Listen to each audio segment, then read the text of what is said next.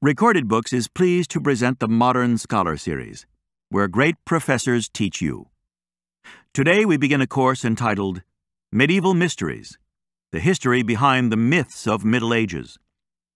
Your professor will be Thomas F. Madden. Thomas F. Madden is professor of history and director of the Center for Medieval and Renaissance Studies at St. Louis University. His numerous publications include The Concise History of the Crusades, Roman and Littlefield, 2013. Venice, A New History, Viking, 2012. Empires of Trust, Viking, 2008. Enrico Dandolo and the Rise of Venice, Johns Hopkins University Press, 2003. And The Fourth Crusade, University of Pennsylvania Press, 1997. He is a recognized expert on pre-modern history, appearing in such venues as the Wall Street Journal, New York Times, Washington Post, USA Today, and the History Channel. His scholarly awards include the Haskins Medal of the Medieval Academy of America and the Otto Grundler Prize of the Medieval Institute. He is a Fellow of the John Simon Guggenheim Memorial Foundation and a Fellow of the Medieval Academy of America. Lecture 4. Burn Them All: Witches and Inquisitors in the Middle Ages. In this lecture, we're going to look at the myth and legends of the Inquisition and witches in the Middle Ages. Oftentimes when people think about the Middle Ages, one of the things they think first of is dungeons and torture devices. All of these things that were used to either punish criminals or those who had committed treason or heretics, and many of these devices used to force people to convert to Catholicism. You can think of, for example, to use a modern example, Mel Brooks' movie, History of the World Part 1, in which he has the Inquisition with all of its torture devices, the rack and the Iron Maiden, and all sorts of various devices used on Jews to force them to convert to Catholicism. And the same thing with witch trials, too, during the Middle Ages. To look at another comedy movie, and comedy often tells us the most about what we think about things, Monty Python and the Holy Grail, in which you have a witch trial, in which a woman is brought before the local magistrate or a wise man, and she's accused of being a witch. And various forms of evidence are used against her, like she has a long nose, which is actually a fake nose, and that she turned someone into a newt who is standing right there. And the mob, of course, demands that she be burned. As far as witchcraft goes, and let's take that first because it's the easiest, witchcraft of the sort that is referred to in Monty Python, in any case, was virtually unknown in the Middle Ages. The whole trope of having a long nose and a hat and the rest, those are all modern representations. By modern, I mean 16th and 17th century representations of witches. They have nothing to do with the Middle Ages. In truth, witchcraft always has existed, if by witchcraft we mean some kinds of various charms or incantations or superstitious behavior of that sort. These kinds of things certainly existed in the Middle Ages. There's no doubt about it. But there was no class of people who would have considered themselves to be a witch. And there was no real concern in the Middle Ages that we can find any evidence of that people were worried about these kind of people who were witches.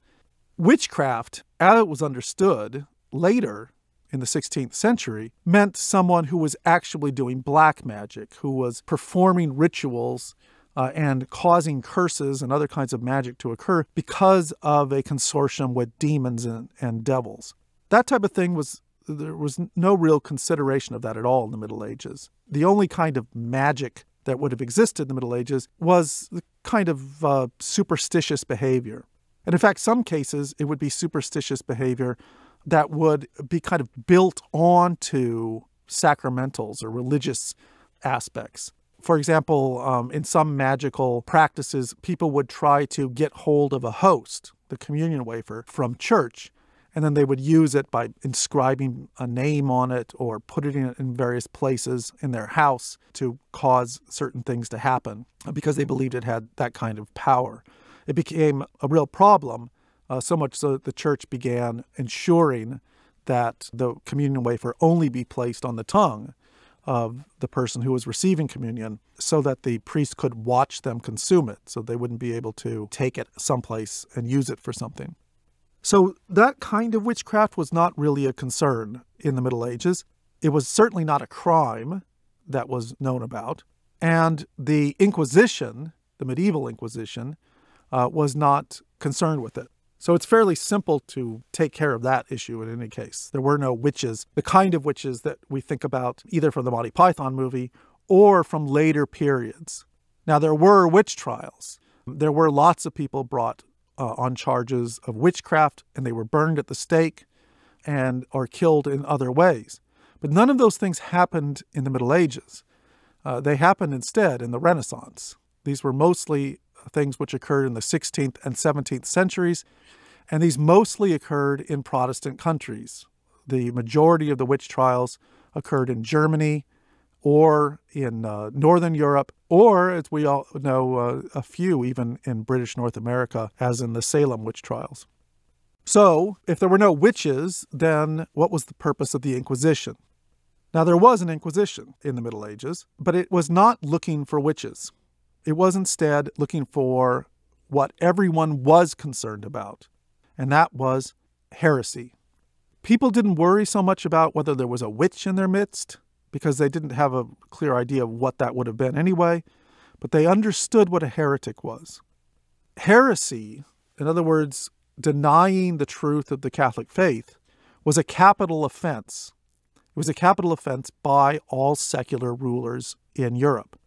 In other words, it was a crime against the monarch.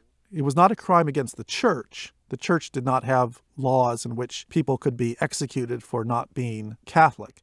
It was the monarchs who had those kinds of laws. The reason for that was that the monarch's authority was given to them by God through the church. To question the Catholic religion and to question the truth of Catholicism and the church was to question the authority of the king. It was, in other words, treason. It also was enormously worrisome for everyone who knew a heretic. And heretics were extremely rare, I should say, in the Middle Ages. But when they existed, people were very, very afraid of them, because their heresy not only doomed them to eternal damnation, but it tore apart the whole fabric of society. Remember, almost everyone in the Middle Ages, except for Jews, was Catholic. It tore apart the one thing that bound everyone together. And it threatened the health and the well-being of all those around them because it threatened to bring down divine judgment. It was kind of like a treason and a deadly contagious disease all rolled up into one. And therefore, both secular lords and local mobs were very, very energetic about making sure that heresy did not continue to exist in their communities. So, if that was the case, how did the Inquisition deal with it? Well, the first thing to know is that there was no Inquisition before the 12th century. The Inquisition was not created first and then went after heretics, but rather heresy became a problem, and then the Inquisition was developed to deal with that. Heresy was dealt with in the Middle Ages. When it popped up, it was dealt with on a fairly ad hoc basis. The heretic, let's say in the 10th century or so, a heretic who was accused of being a heretic would be rounded up, usually by people in his community, and because it was a crime against the king or the monarch or the noble in that region, that heretic would then be brought to the local lord, who would sit in his seat of judgment, and he would judge that heretic the same way that you would judge somebody to discern whether they stole a pig. And he would then pass judgment on whether the person was indeed a heretic or not, and therefore he would make a decision. Most of the time, these nobles would decide, most of the time these nobles knew nothing at all about whether what the person was saying was heresy or not. The theological understanding of your local noble was seriously deficient. And therefore, just to be safe, you would often get nobles or lords who would just simply decide to burn them anyway, just to make sure, just in case what they believe is heresy. It was a lucky heretic who happened to get in front of a bishop or another churchman, because if a bishop or a churchman was there, they were instructed to try to persuade the heretic to change their mind. The churchmen did not seek out heretics, and the highest penalty that the church had was excommunication. In general, and we see this in the writings of the church in the 10th century and in the 11th century, churchmen knew that times had been hard and that there were a lot of people who were Christians who just didn't know the faith very well. And so the reform movements in the 11th century put the emphasis on preaching and on pastoral care and on trying to educate people about the faith and on trying to make it so that they understood what they had not been taught. It was only in the late 12th century that you started to get some heretics who were not just misinformed, but who were truly heretics, who knew what the faith of the church was and actively rejected it. And these are the ones who start to go underground. We'll talk about those in a moment. So how does the Inquisition get started? Well, after the peace in Venice in 1177, this was a peace that brought together the Pope and the Emperor after a long war between the two.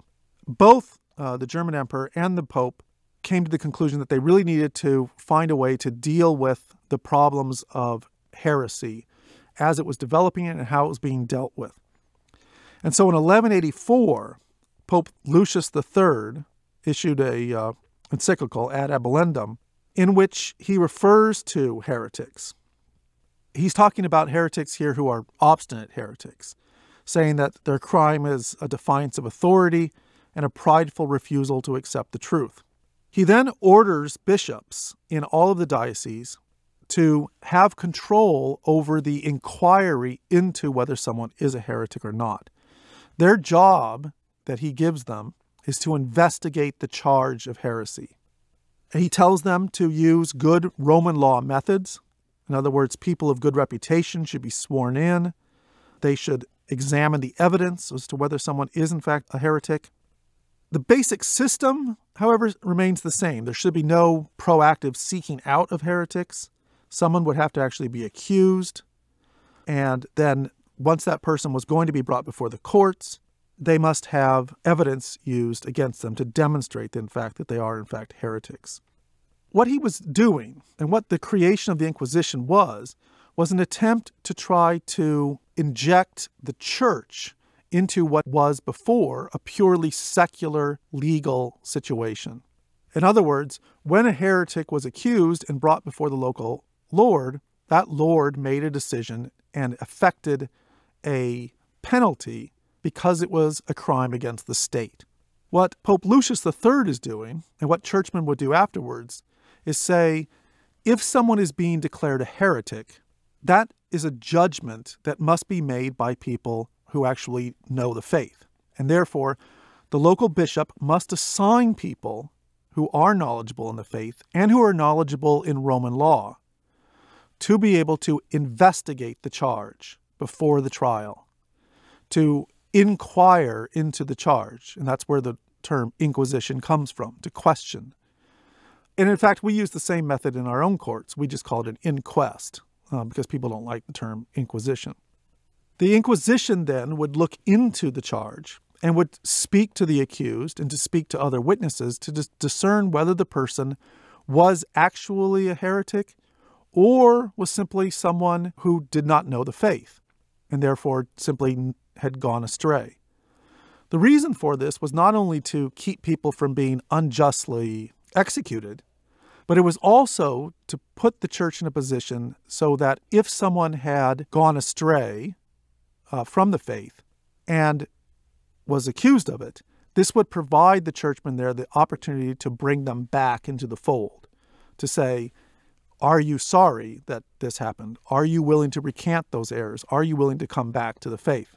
In other words, it gave them, as shepherds of the flock of Christ, the ability to try to bring the wayward sheep back without just having them thrown onto the fires. The odd thing about the medieval Inquisition, therefore, is not that it was something that was created to force people into being Catholics. It was actually something that was created to put reason into what had become a very irrational legal system. It was created, in fact, to save lives and to save souls.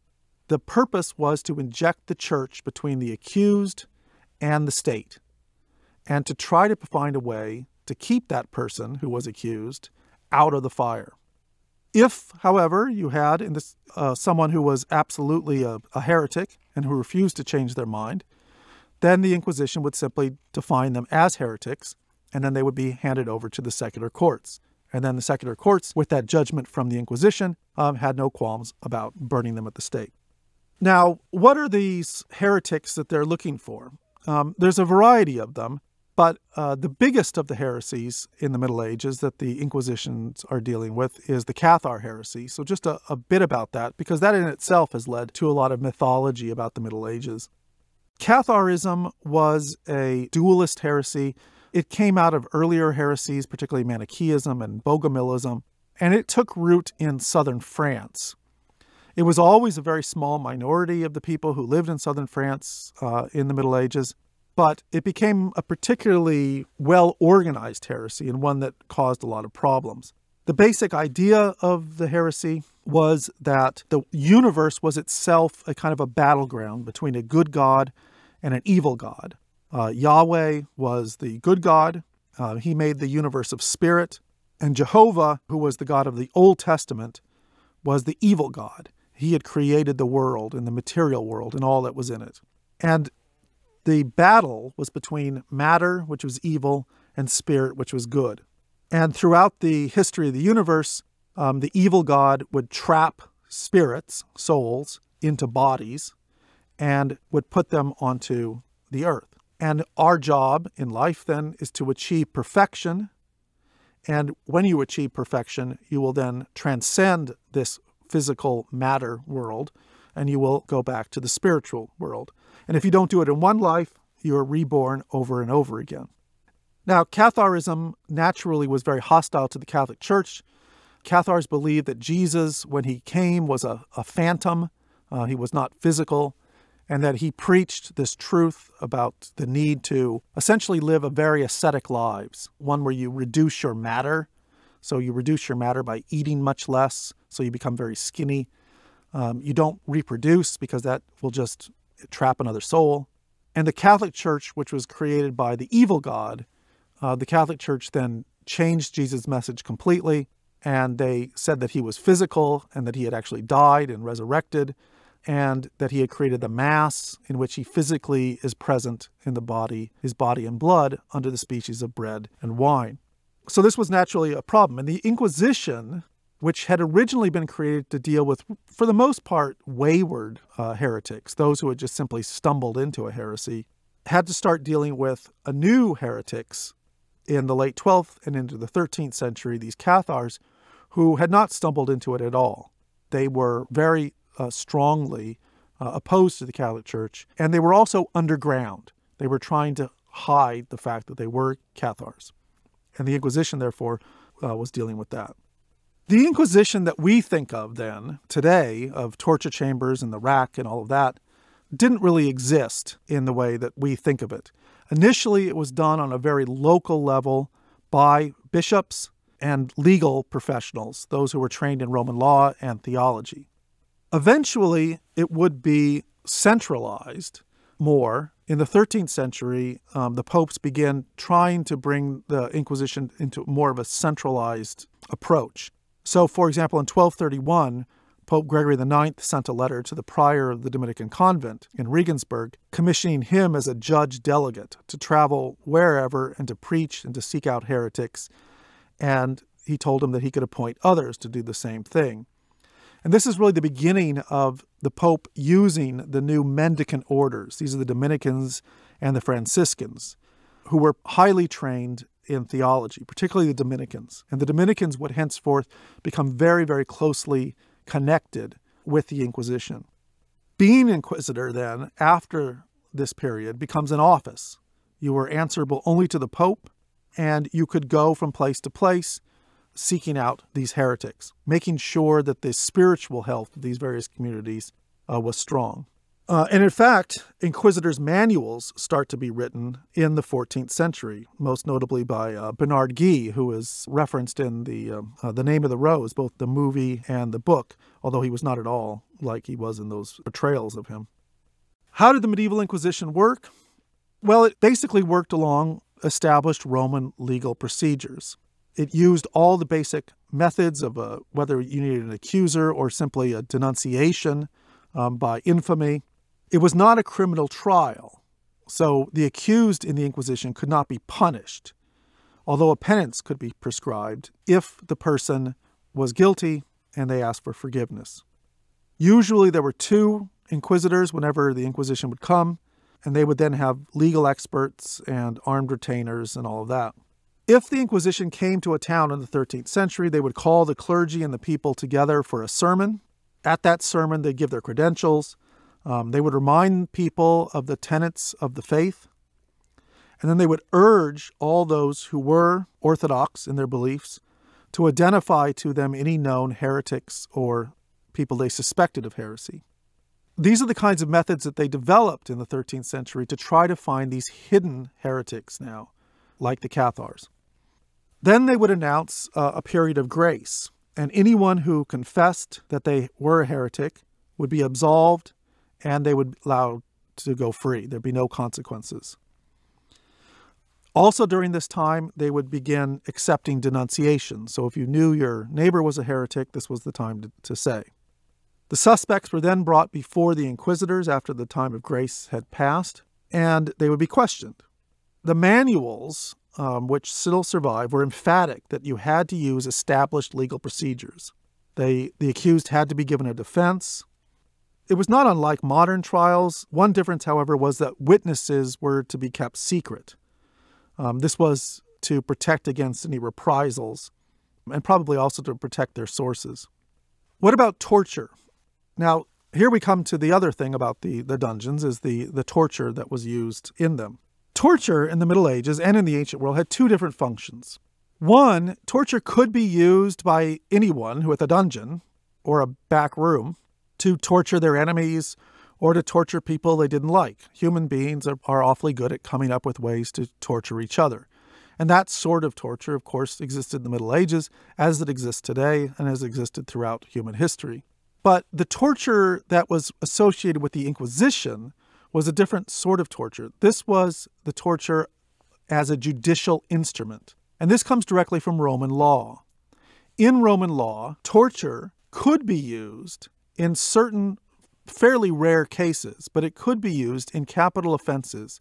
In those cases in which witnesses or the accused had information that they were refusing to divulge, or there was very good reason to believe that someone was lying. In those cases, torture could be applied in order to get to the truth. Now, this, of course, poses its own problems, that the person who's being tortured might just say whatever you wanted them to say. And so that's why in the ancient Roman case and in the medieval case, they were very careful to make it clear that there was no right answer to this. The purpose of the torture was simply that there was good reason to believe you have information that you are not giving us, or you're giving us false information. The torture in this case had to be done in a way that was short. It could never be more than 10 or 15 minutes, and that could not cause any permanent harm. And then, thirdly, whatever someone said under torture, they would then have to repeat without torture. And in the Roman law case, and also the Inquisition is based on Roman law, if a person afterwards said, well, I just said that because I was under torture, then they could be tortured only one more time. And again, with the same rules. And then if they, again, after the second torture said, I disavow what I said under torture, then that was the end of it. The purpose of the torture as a judicial instrument was not simply to cause pain, although that's what it did. The purpose was to find the truth.